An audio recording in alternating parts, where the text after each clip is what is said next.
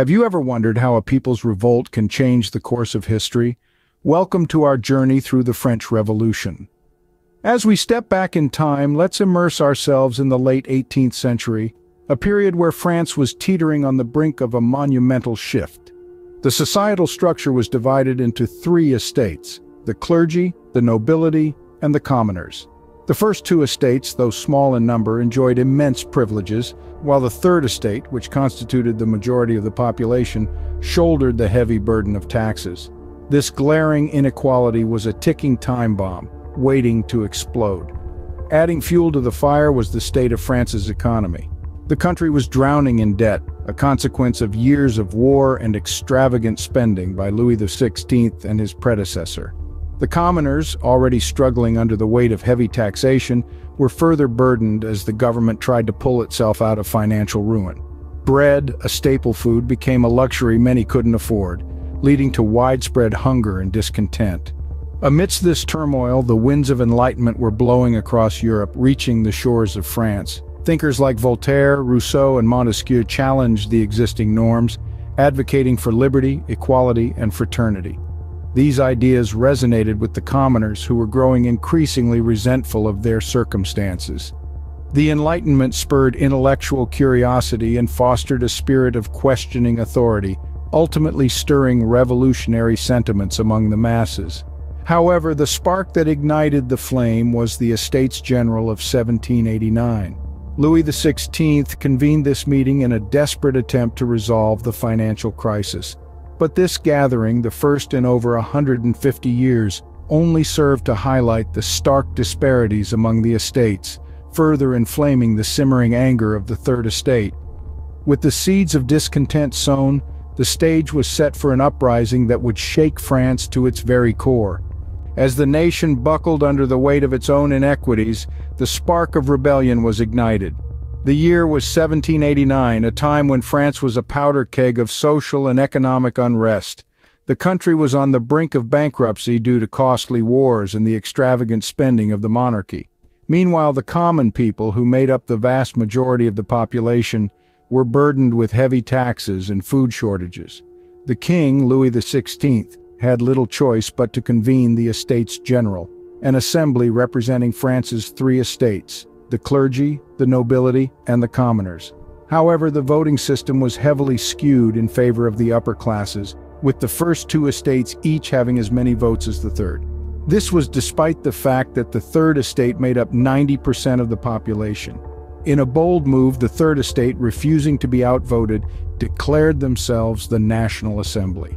They were determined to create a constitution that would limit the powers of the king and ensure equality among all citizens. In a room at a tennis court near the palace in Versailles, they took an oath, now known as the Tennis Court Oath, pledging not to disband until a new constitution was established.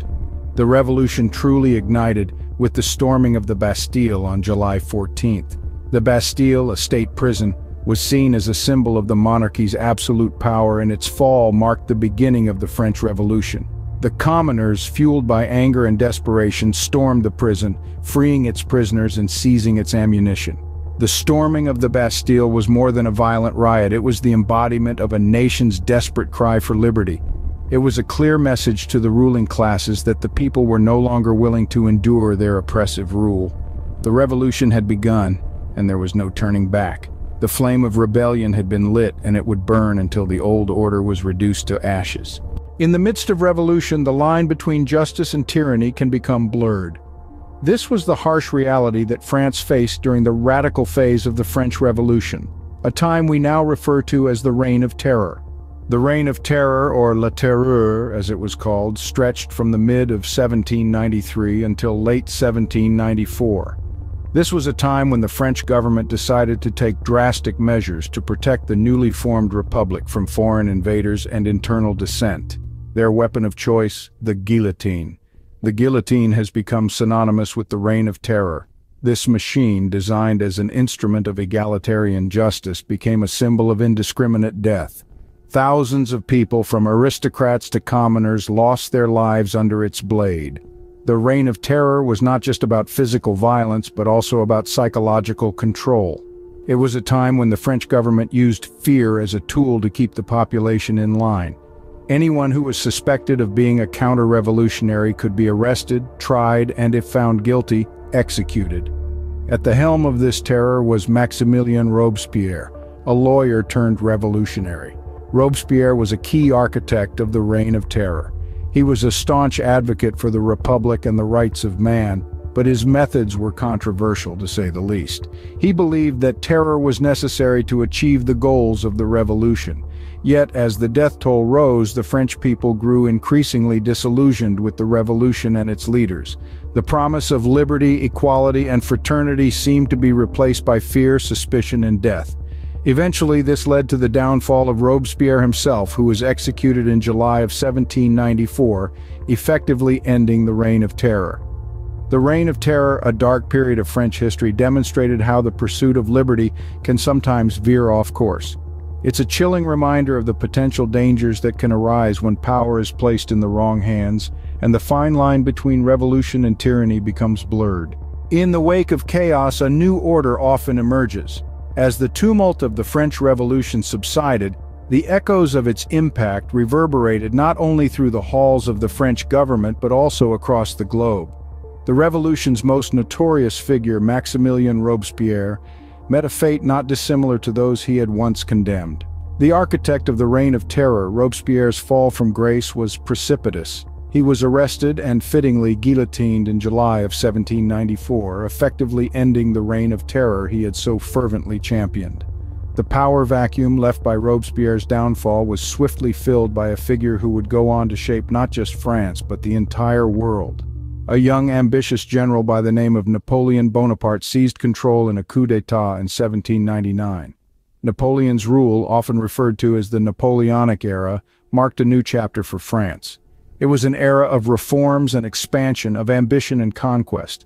While Napoleon's rule had its share of controversies, it's undeniable that he left a lasting impact on France. His Napoleonic Code, a set of civil laws, influenced legal systems across the globe and remains a cornerstone of French law to this day. His dreams of empire, while ultimately his downfall, reshaped the map of Europe and had far-reaching impacts on global politics. The French Revolution was more than just a period of upheaval and change within France. It was a catalyst for change across the world, a beacon of hope to those yearning for freedom from oppression, and a stark warning to those who would deny their citizens these rights. It demonstrated the power of the people when united against tyranny and the potential for societal transformation when that power is harnessed. The French Revolution, a tumultuous period of bloodshed and transformation, left an indelible mark on human history. The ripple effects of this revolution continue to shape our world in ways we may not even fully comprehend. It serves as a testament to the potential for change and the enduring spirit of humanity's quest for liberty and justice.